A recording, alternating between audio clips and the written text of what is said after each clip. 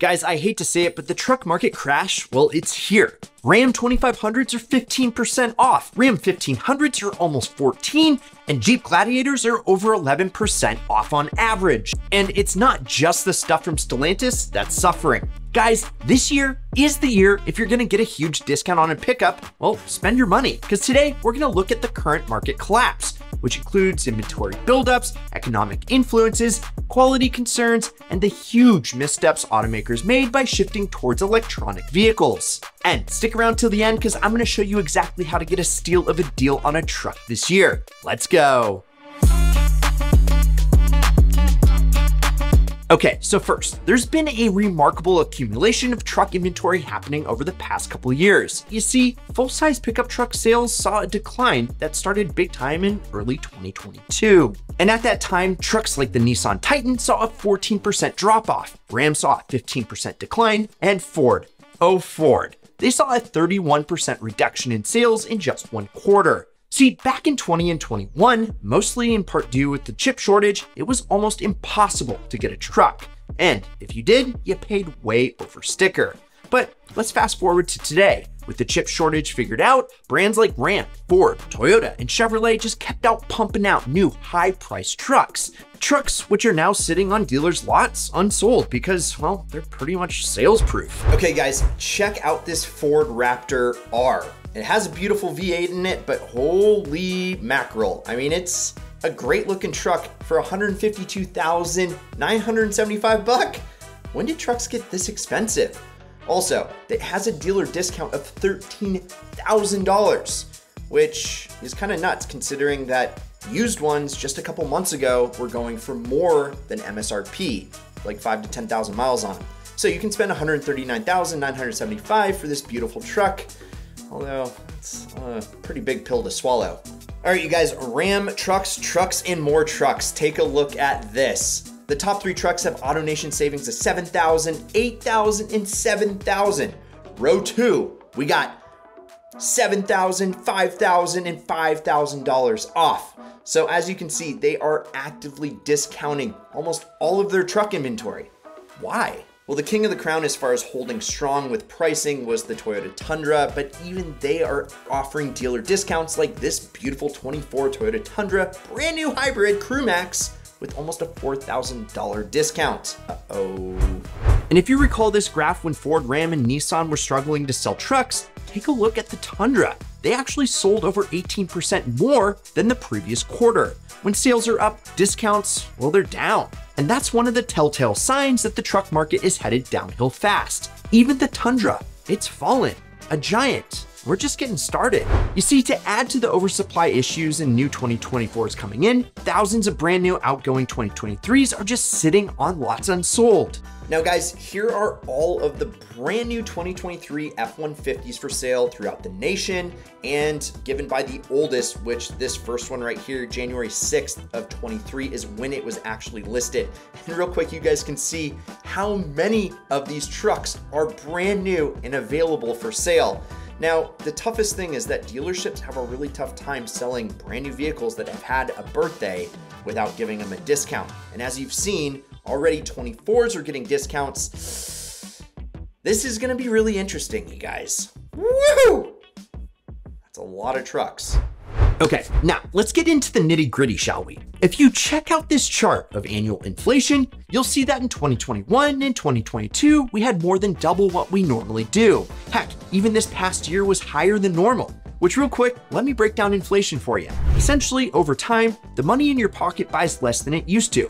So if you bought a pop for $1 in 2020, it's gonna cost you $1.07 in 2021, and then even more in 2022. That's inflation. Because, you know, the world just keeps printing more money. So back to trucks. The brand new truck that was selling for $50,000 like the F-150 in 2020 costs almost $59,000 for the exact same spec truck this year, thanks to that ultra high inflation from 21 through 23. And high inflation rates often lead to higher interest rates. Back in 2020, the average new vehicle auto loan was only 3.85%, which means for a $50,000 vehicle over 60 months, you'd pay $917 per month, which equates to roughly $5 grand going towards interest over the life of the loan. Today, the average new vehicle loan is a whopping 7%. and you can see the payment is still a touch under $1,000 per month. But you pay almost double in interest over the life of the loan, which makes people think thrice about taking out a loan in the first place, which drastically decreases demand, specifically with higher priced vehicles such as premium trucks. Well, they become less accessible because less people can afford the payments. And compounding all this are EVs. Electric trucks like the Ford Lightning have been such a sales flop. In fact, Ford has halved Lightning production for 2024.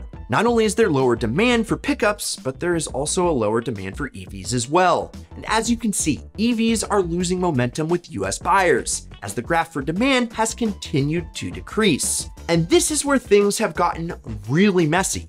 Ford went all in on EV trucks and now is having to cut the production to meet demand.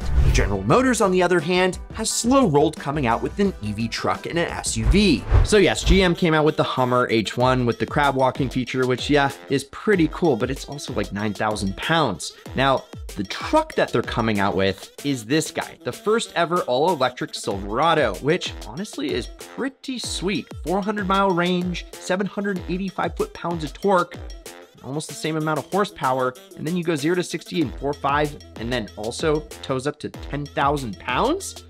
Sounds like a delight. But will it be? But they're gonna be launching it at relatively low production volume over the first few years just to see if demand is really there. So now you're probably thinking, why with the sales flop of the F-150 Lightning and lower demand of EVs in general, big players like GM and others are still pushing forward to start building EV trucks? Well, thanks to regulatory changes, 9 states plan to ban new gas-powered car sales by 2035, which is only about 10 years away. So, love it or hate it, in about a decade, if you want to buy a new vehicle, there's a pretty good chance it won't be burning fossil fuels. Okay, now let's look at the final dagger. GREE, yes, manufacturer suggested retail price, or MSRP, has been growing at record rates for trucks. A Ford F-150 had an MSRP of $65,000, and now just 5 years later, it's over $20,000 more for the exact same truck spec. The Tundra's MSRP was $51K, and today it's $14,000 more expensive.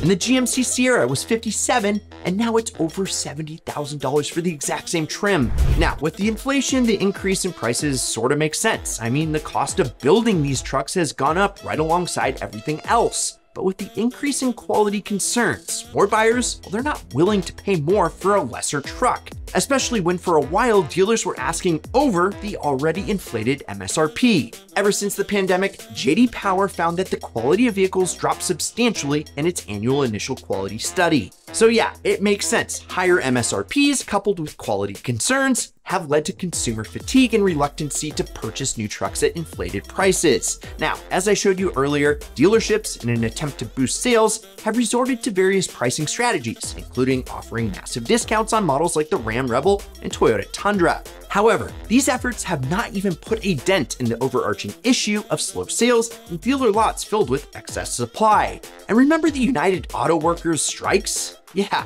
trucks were not being produced during that time, and yet it still hasn't alleviated the inventory issue at all. Even after production cuts during the strikes, dealers, well, they continued to have excess inventory. So high supply equals low demand, which means if you're in the market for a truck, you're in the driver's seat to get a great deal. And let me show you how.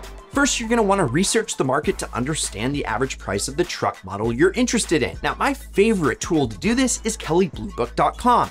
And you put in all the different info about the truck that you're looking at, and you can see for this Tundra that I put in, the MSRP is $70,330, and it's selling anywhere from $66,900 to just under MSRP. Also, you're gonna wanna time your purchase. I mean, the best time to shop is at the end of the year, then it's at the end of the quarter, then it's at the end of the month. Anytime you can do this, you're gonna get better discounts because, well, the dealers wanna clear their inventory. Also, do not forget to negotiate. Start with a lower offer than what you're willing to pay, according to that Kelley Blue Book, and work up from there. You gotta give a reasonable offer to show you're actually serious about buying, but don't be afraid to hit them with a low offer first. Then, scour the internet for rebates and incentives. Manufacturers often offer rebates, incentives, or special financing options. Check the manufacturer's website and inquire at dealerships. Also, get pre-approved for financing. Now, what this does is it gives you a clear budget that you know you can spend on a car. Even when pre-approved, be willing to finance through the dealership's preferred lenders if they can either match the rate or undercut them. See, dealers get a kickback from lenders, which can sweeten the deal on their end with virtually no downside on yours. Also, think about trade-in value.